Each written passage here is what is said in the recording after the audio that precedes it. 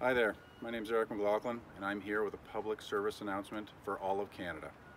With all that's going on in the most recent days, I think it's time we talk about protection and how to protect yourself. Today, we're learning how to don a toque properly.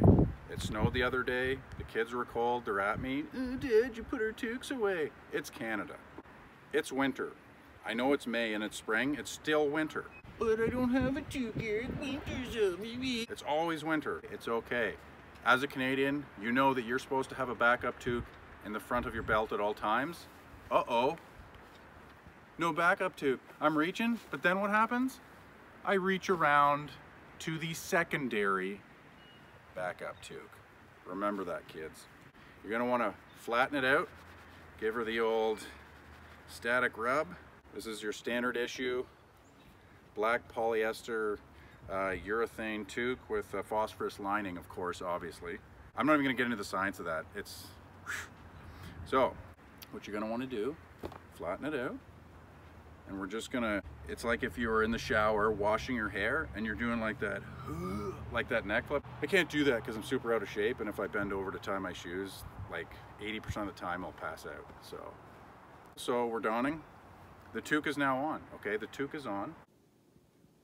You're gonna wanna straighten that up into the gnome position. Now, it's windy today, you just noticed. I went full orca. We call this the shamu, because we're gonna move down. So I like to just pull her right down. You're going in blind. Usually that's a bad thing. Well, do you wanna be protected from the cold, or do you wanna see? You can't have both. Are you still there? So what we're gonna do, you're just gonna go to the back, one roll to the front.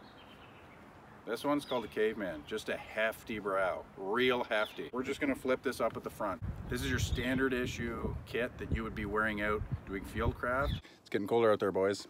And let me tell you, if she's chilly, be safe out there today. If it gets cold, you know what to do. Your ears need to be out. Why? Because you can't hear the enemy with your ears covered. You might as well put earplugs in. I'm going to show you the neck style. You're going to want it tall as it can be because you need to know the volume of your hat compared to the thickness of your hair. Some of you guys don't have to worry about that. Don't even wear a toque. Okay, she's up. Now, I personally don't like it because my personality changes. Here we go.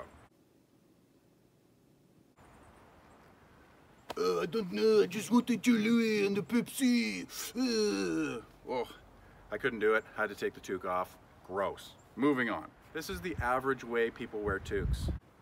Work?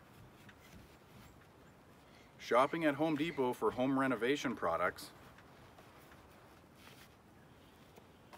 And now basically, I'm just wearing a toque, so, you know, toques are good. Toques are good when it gets cold. Oh, looks like a new memo coming out for management.